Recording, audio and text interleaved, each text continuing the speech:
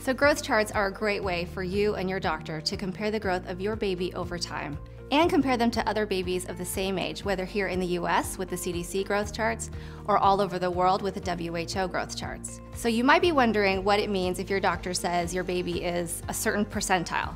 So the great way to do that is to imagine a room of 100 babies the same age as yours, all normal, all healthy, but there would be a natural variation. Some would be bigger than others. So say your doctor says your baby's weight is the 25th percentile, you can imagine that in that room of 100 babies the same age as yours, your baby would weigh more than 25 of those babies and less than 75. So this is a great way to compare your baby compared to other babies of the same age. It's also a great way for your doctor and you to follow your baby's growth over time and the rate that they're growing.